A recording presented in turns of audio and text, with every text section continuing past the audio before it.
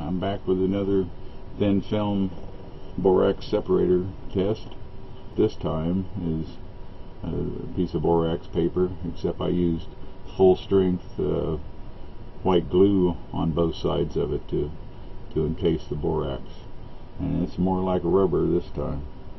Graphite and titanium again, no electrolytes. See what we can get with just water in the thing. Alright, here goes our graphite on there. And then our new separator.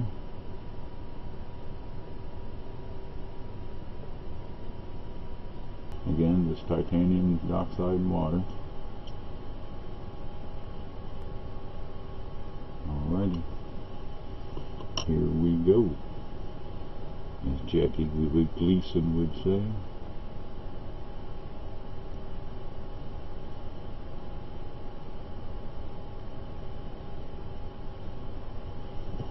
That's what we get. And we're at starting at 116.8. Alright, let's see what we got to start with. We started with 80 milliamps last time, and now we have 76, but it's so 76, and what was our initial voltage? Damn, I forgot. 116, I think. Okay, and it was slightly dropping. We're at 96 already, and I'll be back when it's full charge. Okay, we're back to the point where it's charging real slow, and you can see it's at 104.4, 104.5. But we're going to go ahead and test it right in here. 104.6. So we're 104.6. And our amps at this time are 89. I think I saw. Climbed to 89.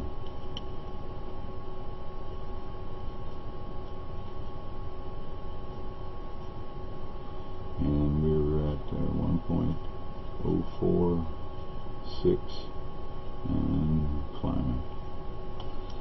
Alright, let's see where we're at here on self-charge.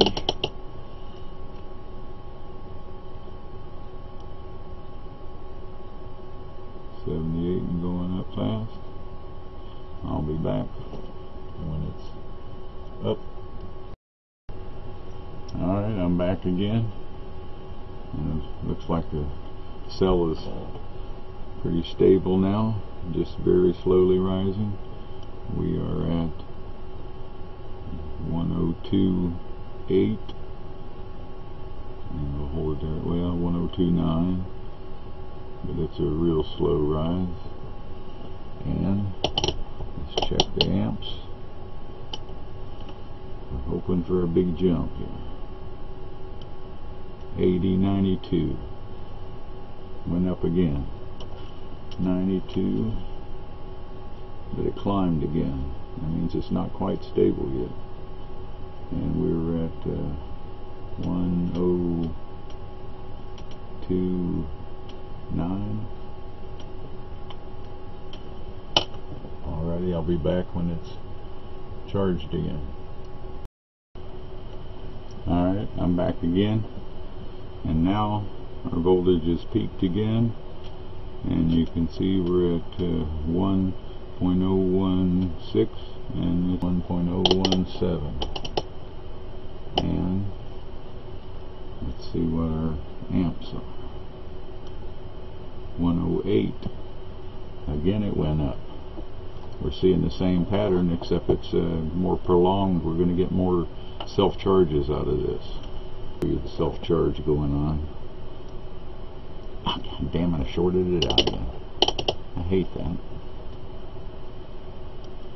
Alright, so we're at, it's down to 63 and climbing pretty fast.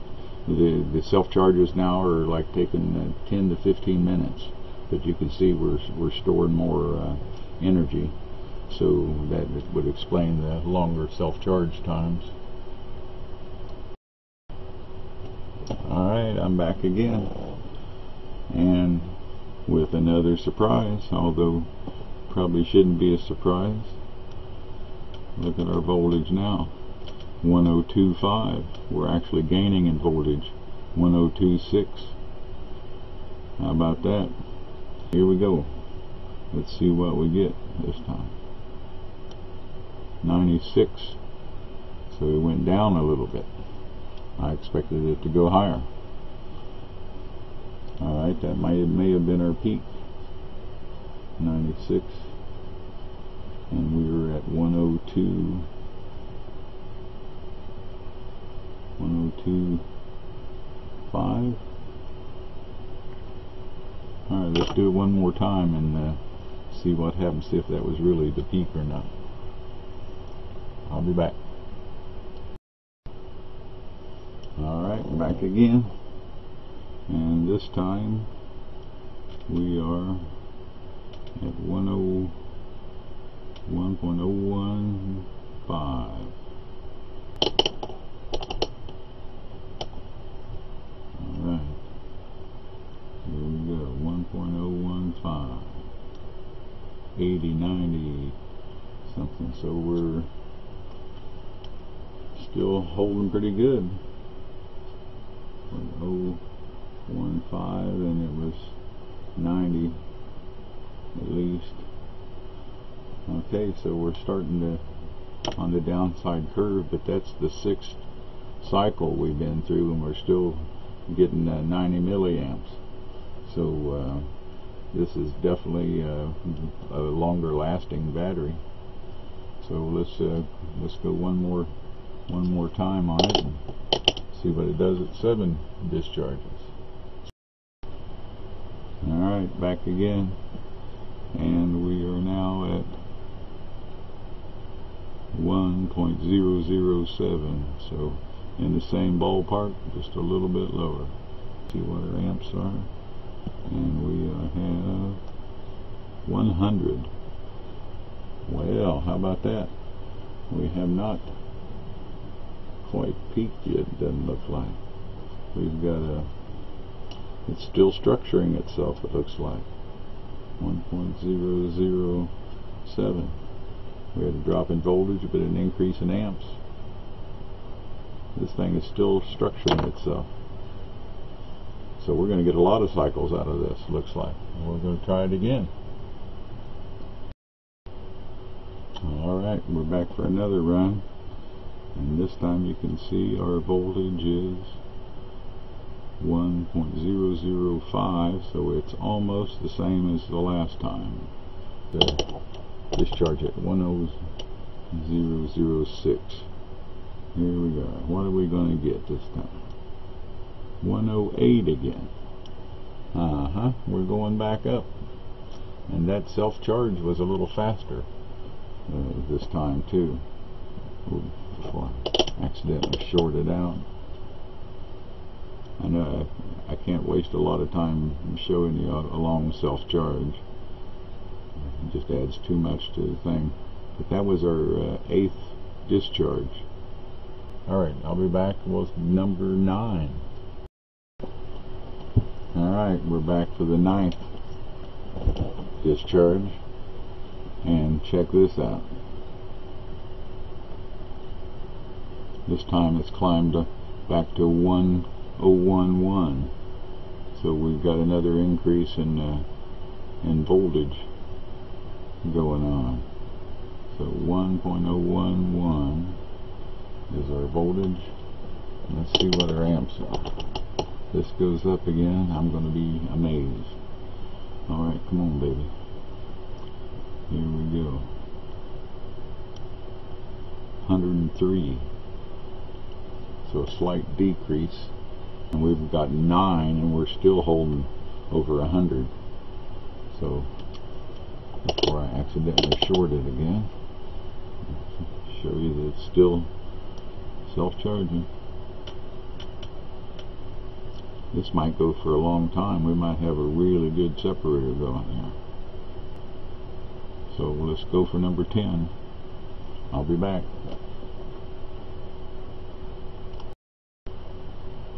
Alright, here's the 10th self-charge, and you can check this out. Our voltage is now 101.014, so we've gained in voltage again. Let's see what happens to our amps now. Are we going to go to a higher level, or are we going to drop back off a little bit? So we're at what was that, 1.014, right? Alright, here we go.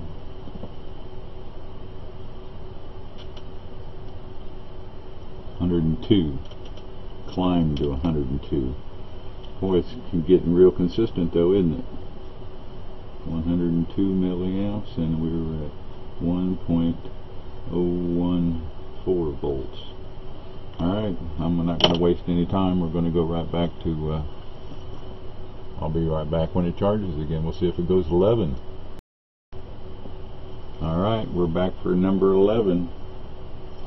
It's amazing. I didn't think it would go this far. I thought for sure the separator would break down by now. But look where we're at. We're at 1.017. So here we go. Is it going to hang in there? 101. It is hanging. 1.017 volts and 101 milliamps. I believe this battery is still structuring, or it's structured. One thing about it, I haven't given it a drop of water, and this experiment has gone for more than 3 hours. Let's well, I was going to show you, but we need to shut it off so I can get another cycle and go for number 12. Alright, we're back for number 12, and we're going to have to make this the last one because I know this video is getting long. I've been trying to keep each segment short, but it's still probably going to have to cut it. So we've got 1.00, and it looks like it's just going to switch to 1.0001. Here we go. 113. New record. How about that? This baby is just getting better. It's look at the, I'm seeing a patterns here. Look at our it peaked at 108 on the fourth cycle, and then 4 cycles later it peaked at 108 again, and then 4 cycles later it peaked at 113. Okay, I'm back. Now let's take a look at this cell. It's been three and a half hours or so, and it's dry in here, and I haven't given this cell a drop of water. If we can get it apart here. Ooh, it is stuck. Now that is stuck. I'm glad I have that copper on the back of this. Titanium is just as stuck. That borax structured every drop of water in that cell. That's why I didn't lose any. How about that? I think we just made a solid state biocell. That could have gone on for who knows how long. We'll have to run another test. And thanks a lot for watching.